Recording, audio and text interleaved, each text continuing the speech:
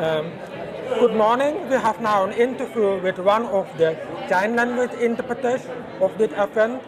Hello. Hello. Can you introduce yourself?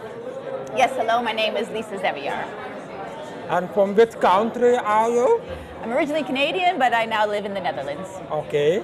And in which language do you sign at this conference? At this conference, we're using international sign. Okay. And is your client deaf or hard of hearing or deaf blind, or are you working here for live streaming? Today we're here for live streaming, and we also have participants that are usually deaf. Yeah. At this event we have also speak-to-text on different screens. And can you say something about the cooperation with the speak-to-text interpreter and you are sign language interpreter? Yes, as a sign language interpreter, we love working with speech-to-text monitors because when we're working, we also have a team that can feed us, but sometimes with people's names and numbers, it's very nice to have it in text right in front of you.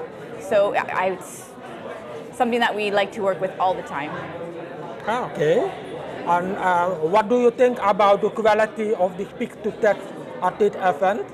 At this event, we have the best here. We have Vim, so the quality is very good, but also the setup of the monitor in front of the sign language interpreters has been set up, as well as people in the audience can have their own tablet. So I think that's nice for such a large audience that they can experience either their own tablet or a monitor in front of them. Yes.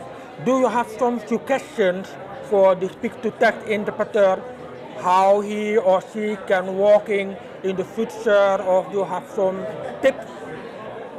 I think what's important is that the producers know that they are using, or the stage setup people, technicians know that it's there in advance. Sometimes I go to an event and there is speech-to-text available, but only on the screen for the audience, but not for the interpreter, so we don't have our own monitor.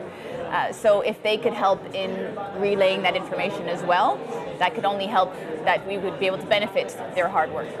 Okay. And do you also use at home, when you look to the television, also subtitling or sign language on television?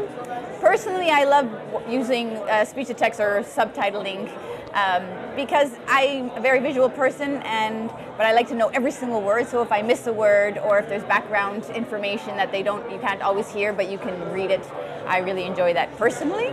And I think in general, speech-to-text should be available at all EU conferences or events, because not only deaf or hard of hearing people use it, but people that English is not their first language rely on it as well. So I think it's an invaluable part of a conference setup. Okay, thank you very much for that interview, and have a very nice meeting today, and good stay in Brussels. Thank you. Thank you.